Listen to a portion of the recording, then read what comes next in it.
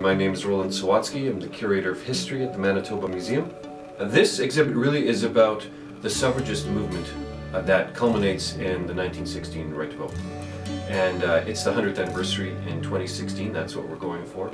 And it's really about the women that made this happen and the conditions that were there. It was a time of radical change in the prairie provinces and radical change in society in general.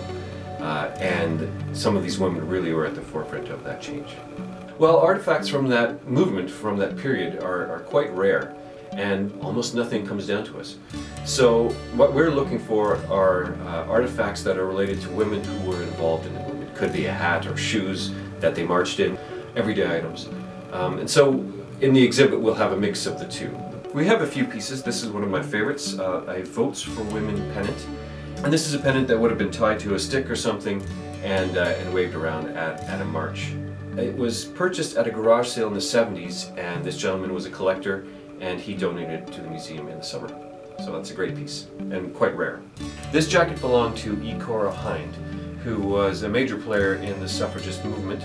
And it's a moose-hide jacket with silk embroidery. It's believed to be Northern Cree in origin, and it's just a fantastic, beautiful artifact.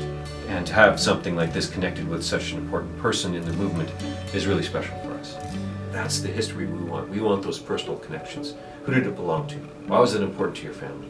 How did it survive over the last 100 years?